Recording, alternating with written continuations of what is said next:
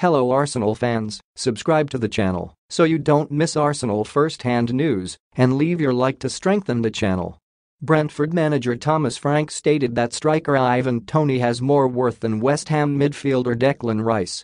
Leave your like on this video to keep up to date with everything that happens at Arsenal. Thanks. Continuing. Brentford to face West Ham on Sunday. Frank said Toney would cost more than Rice. Frank points out Toney's achievements. What happened? Ahead of Brentford's upcoming Premier League clash with West Ham on Sunday, manager Frank remarked that Toney would cost more than West Ham captain Rice, who is valued at more than £100 million by the Hammers, when asked how much the striker is worth in his pre-match presser. What they said: "I think Declan Rice is a fantastic player.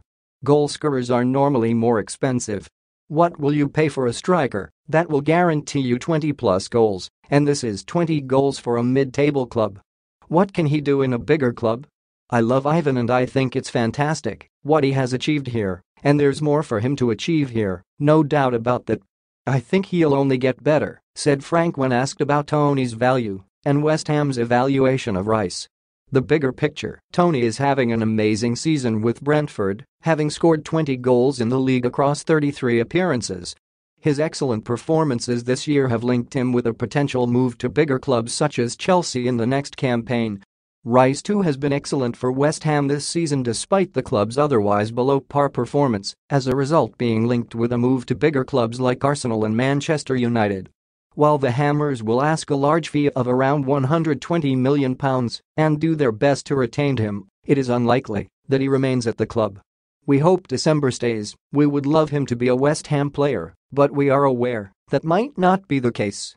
That is one of the scenarios. Our plans are to have December here, but we are also fully aware there is a good chance that we won't have him," remarked West Ham manager David Moyes in his pre-match presser. What next for Brentford? Brentford will take on West Ham on May 14, Sunday, with a win giving the Bees a slight chance of qualifying for Europe next season.